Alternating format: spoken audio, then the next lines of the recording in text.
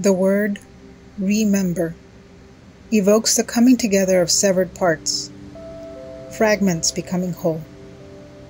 Bell hooks.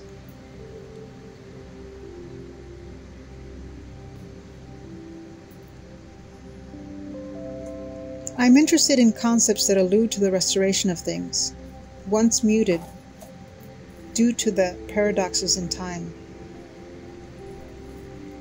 These perceptions are summoned through construction materials, reclaimed literary texts and textiles, wood, concrete, masonry bricks, iron, and drywall. Materials with inherent geographic histories, processes, and economies that imply varying degrees of personalized and public memory. My work attempts to assemble a visual language that reconciles the process in which the history of this information is recorded, stored, and retrieved.